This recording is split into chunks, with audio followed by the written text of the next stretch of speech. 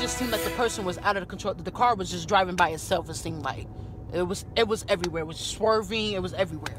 Metro continues to investigate last night's tragic crash at Eastern and Flamingo that left 3 people dead and several others injured. And according to police, Daniel Becker is facing several DUI charges resulting in death and bodily harm and reckless driving charges. 13 Action News anchor Masa Saidi spoke with Becker's family last night, who says he wasn't drinking. Masa.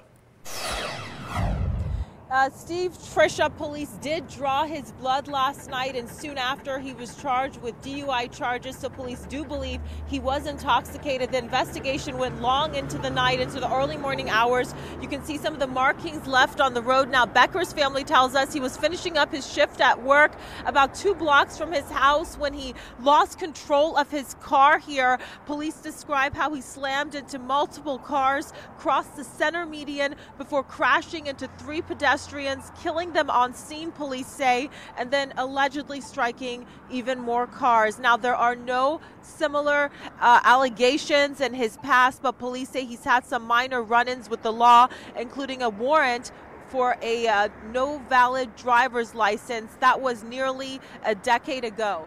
In addition to the 3 people who were killed, we know that one mom is recovering right now at the hospital. Becker's family told me last night they are thinking about all of the victims, and we're also trying to get in touch with family members of some of the victims as well. Reporting live, Masa Saidi, 13 Action News. All right, Masa.